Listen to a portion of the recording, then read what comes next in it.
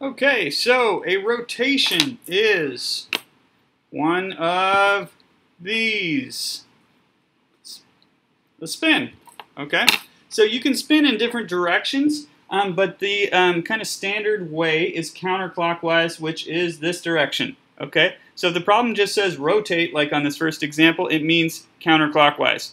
So sometimes it might ask you to go clockwise, but otherwise counterclockwise. Okay, so on this first example, I'm going to take point A and I'm going to rotate it. Okay, and you have to rotate about a certain point. And that certain point is called the center of rotation. Okay, so most often it's going to be the origin, the point 0, 0. And that just means think about this as the sun in this solar system here. So things are going to rotate in a counterclockwise direction about that. So something like that, right? So that point is going to stay put. It's like the center of the clock. Okay, so point A is going to go somewhere that direction. Okay. Now you could actually measure out a 90-degree angle and then measure how far away you are from the origin and kind of figure it out like that. But you don't have to do that when we're on an XY axis. Okay? I'm going to put in some little ticks here just because it's a little hard to see. The problems you'll get in the book mostly are going to be multiples of 90 degrees. So you might get a 90-degree rotation or 180 or 270, okay? If you think about 360 degrees, if this rotated 360 degrees, it'd wind up right back where it started, okay? So 90 degrees, if you compare that to 360, 90 is 1/4 of 360. So this means this is going to be a quarter spin around, okay? And that's really handy, okay? So I'm going to use a little method here that's not going to work great if you're looking at a computer screen and doing these problems online, but it works really nicely if you have a piece of paper in front of you. So what you could do if you're working on a computer is make a little sketch of whatever you're drawing on a piece of paper, or, you know, if you have the physical book, or you could print out pages from the book if you wanted to, okay? But what I'm going to do a quarter turn to the left. So I'm going to actually take my paper and spin it a quarter turn to the left. Okay, so I just turned that a quarter turn to the left, and now I'm going to think, well, where is point A in relationship to the center of rotation? So I'm just pretending this is a new XY axis, and this would be 3 units to the left, 2 units up. Okay, so sometimes by the time I'm done with the problem, I forget.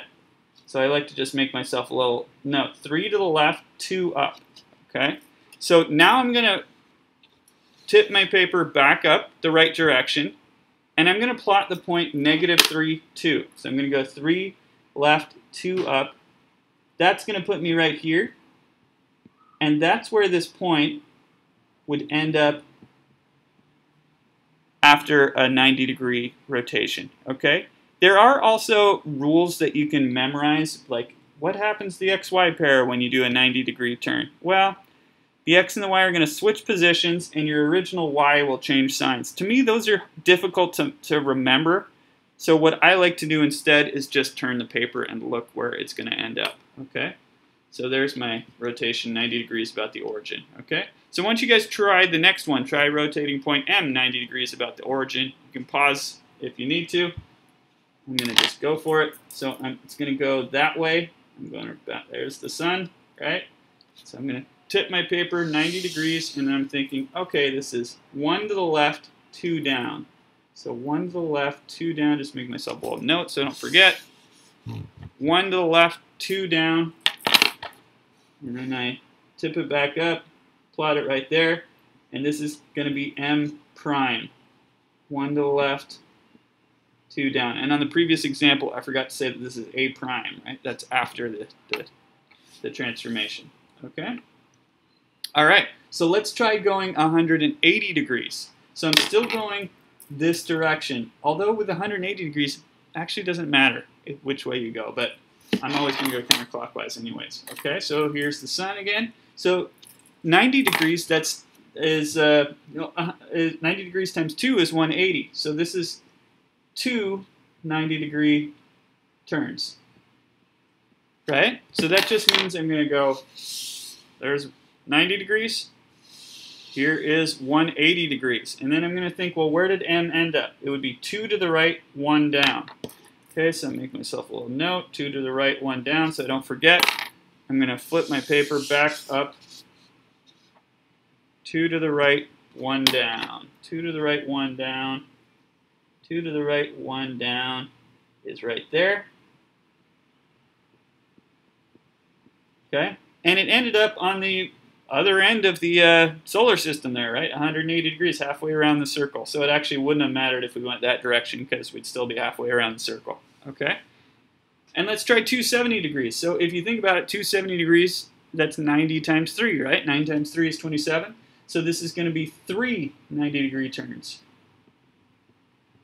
Okay, so that just means I'm going to flip my paper 3 times. So there's 1 turn, 2 turns, and 3 turns. And then I'm thinking point M is at 1 to the right, 2 up. 1 to the right, 2 up. Make myself a little note there. And I'll turn my paper back up the right way. 1 to the right, 2 up. Puts me right there. And there's the coordinates. Okay? So, yeah, that's my method. Okay, so let's try the next one. So we were just rotating a single point there on those previous problems, but we can rotate an entire triangle or any polygon. We can really rotate just about anything. Okay, so this is going about the origin again, 270 degrees, that direction. So that's going to be 3 turns, right? So again, I'm going to rotate the paper 1, 2, 3. Okay, and then I'm definitely going to make myself some notes because I'm going to forget all this if I don't make myself notes. So A is going to end up at 0, 1. Okay, and I have 2 different A's here, so I'll fix this on your paper, but let's make this C. Okay, so B is going to be at 3, 1. And then C is going to be at 2, 2. Okay, so now I'm just going to flip the paper back up, right way up, and I'll plot all those new points.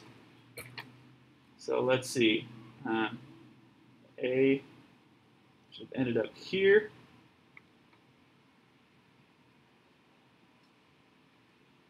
Here's B. And C was at 2, 2. Okay, sometimes I like to just plot all of the points before I label them because I always get the labels in the way, so that's why I did this. So this was A, that A prime actually, after the rotation. B was right here, here's B prime, and C prime. And there we rotated that entire triangle. And again, it should look congruent to the original triangle, so it should look the same size and shape. Also, you might notice, hey, if I go 3/4 of the way around counterclockwise, it's the same as doing 90 degrees to the left. So a little shortcut on the 270 degrees, that would be 90-degree turn clockwise, right?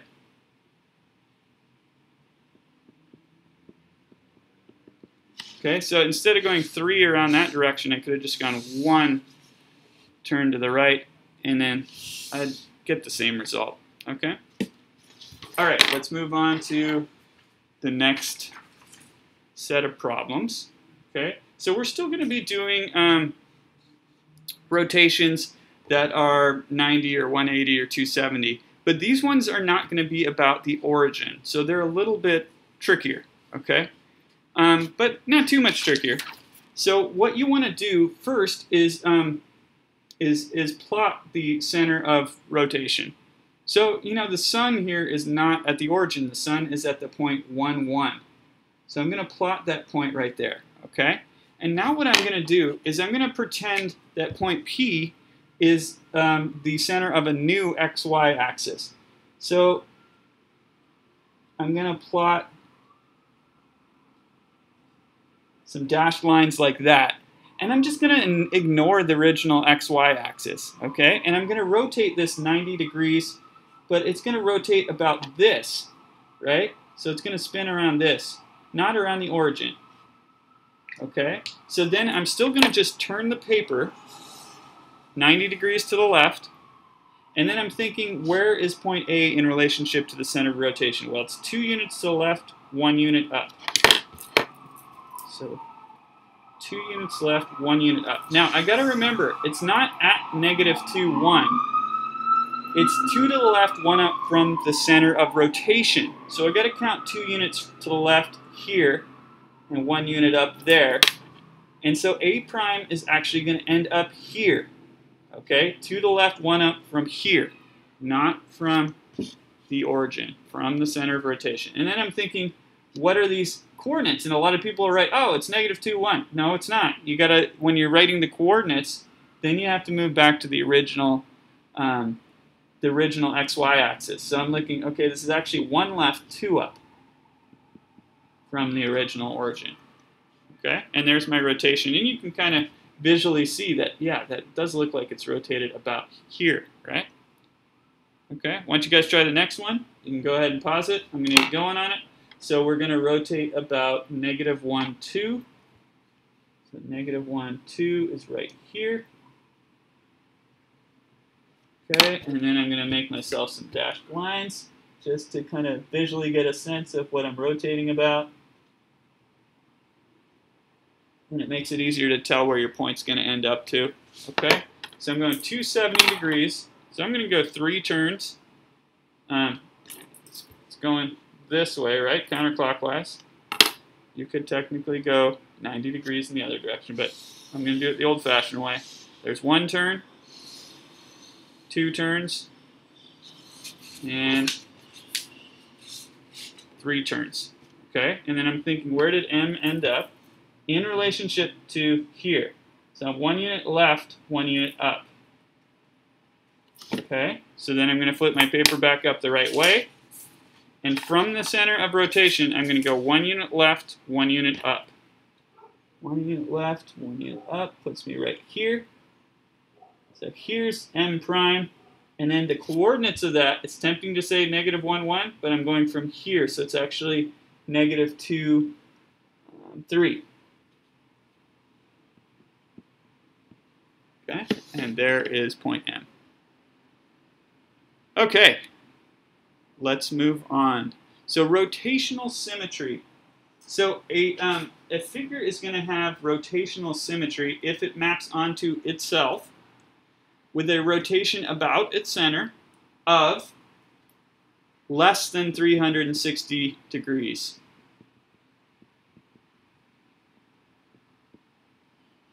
Okay. So with these examples, I want to see, can I turn this less than 360 degrees and have it look the same? Okay, because 360 degrees, that's not very much fun. Okay, so let's take my mouse here. I can rotate this 360 degrees, and it looks the same as it started. But you can do that with anything, right? So here's a calculator. I can rotate this 360 degrees, and it'll look the same. But if I do, say, 90 degrees, nope, that does not look the same. It's sideways now, right? Or if I did 180, it's upside down. So 360 degrees is no fun because that works with everything. We want to see if we can get a rotation of less than 360 degrees, okay? So these are kind of just visual. We're not going to be measuring anything, but you have to imagine the center of the figure. So that would be about there, okay? And then I'm rotating. So what I want to do is think, well, what if I took... could I turn this less than 360? Well, yeah, sure. If I took this top part and turned it just so it got, that top part was right there, so in other words, if I spun it like this, it looks the exact same, like a plus sign, right? So I want to think, you could actually, spin it all the way upside down, or you could do a 270 degree spin, but we want to use the smallest possible angle of rotation, okay? Sometimes the book, it will have you list all the angles of rotation, but for me, I like to just do the smallest one. So does this figure have rotational symmetry? Yes, it does. I can spin it less than 360 degrees and it'll look the exact same, and it'll map onto itself, okay? The smallest angle of rotation is going to happen when I've rotated at 90 degrees, turn my paper sideways to the left like that, okay? So, if you turned it 180, yeah, that would work too. Because it's two 90-degree turns. So any amount of 90-degree turns is going to work. So your book is sometimes going to say, well, yeah, 180 works, and so does 270. But of course they do, because those are just multiple 90-degree turns. Okay? So that's the one that I'm interested in. Okay? All right, so let's try this division symbol right here. Okay? Now, if I'm imagining turning this 90 degrees to the left, by the way, these don't have to be 90-degree turns. They can be other turns, but it's just how these first examples are working. If I do 90 degrees here, it doesn't look the same. It doesn't look like a division symbol anymore. But if I go 180, now I'm in business, right? It's a division symbol. Again, looks the exact same. So this is going to be a yes, and it's going to be a 180-degree angle of rotation. Okay? All right, next up, let's look at this T. So, okay, I'm going to start turning it. I'm just going to physically turn the paper. So, it doesn't look the same. Now it's a sideways T. Nope, nope, nope, nope, nope. It's upside down T. Another sideways T. It doesn't look the same until we get all the way around. So 360 degrees, but it has to be less than 360 degrees. So this is going to be a no. And then, you know, if so, well, it's not. So we can't do that part. Okay? All right. And last we have, this is a pentagon. So here's the center of this pentagon. Okay? And what I like to do with problems like this is think, well, how far would it take me to get that corner to move so that it would wind up right there?